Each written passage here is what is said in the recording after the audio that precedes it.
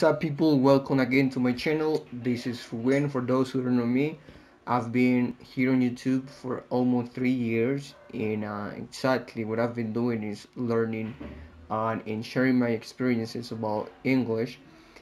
And at this moment, I want to share with you the fact that thinking in English, what it has to do with your level.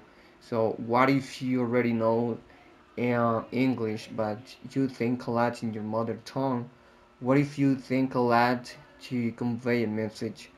What is it if you're nervous that you forget everything you wanna say?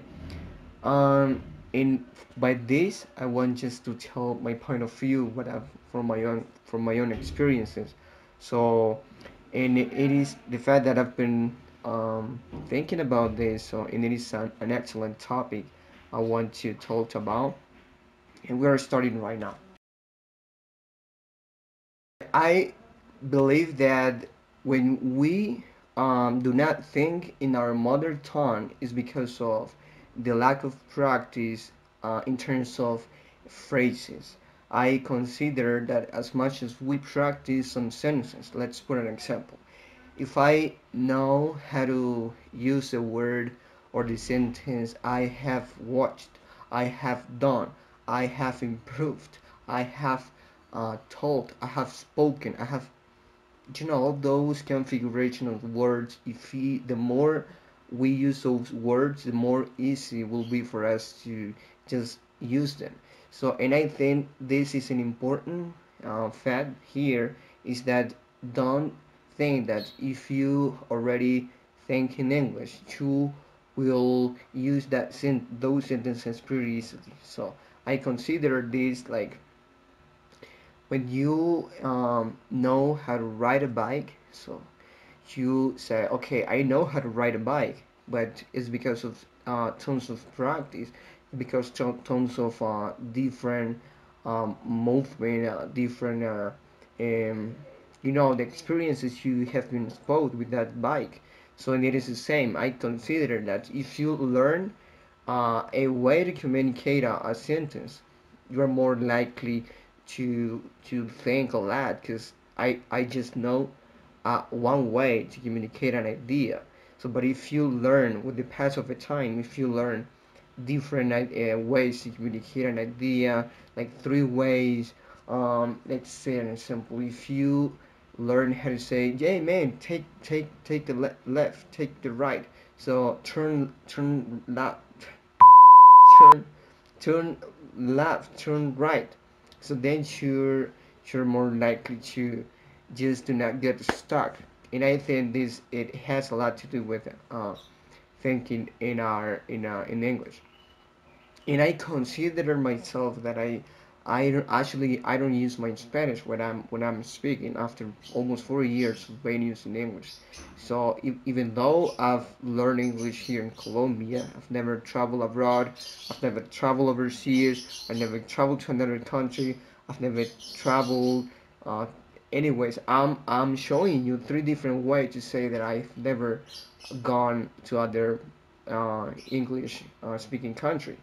So this is basically the message that I wanted to communicate right now. So to wrap it up is just the fact that you have created like in your brain different pathways.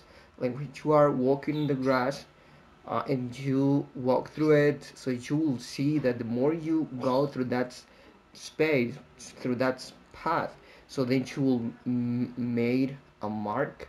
So it is the same when you use your English. So do not worry about if you think in Spanish too many. I have to think in Spanish to translate in English.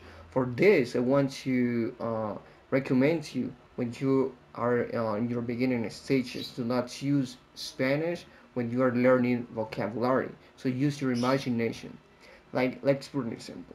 I am a mechatronic student and I learn different words or phrase or I mean if I have a new term, a new technical term, I am taught to learn it in English. For example, the word bypass. No, this is a bypass, so you see a lot of pipes right here, so this is a bypass. So you have to put a bypass here. You have to bypass. But what is it exactly? Bypass. Bypass is an inter a connection between two lines. So when you have to repair one line, so you open the bypass, so you enable the bypass to for the fluid to go to other uh, different places. You know, like you have a line right here, and a bypass allows you to repair that, but the flow will continue without stopping. So in here, you are using the word bypass, but you internalize it in English. So that's the same. I want you to do when you're learning new words. So try to um, connect with that word in English. So do not exactly go through the meaning in Spanish unless it is a complex word. But if it is a word that you can learn easily uh, by internalize it in English, that will be perfect. Okay, so guys, thank you so much for watching this video, and take care, see you until my next video.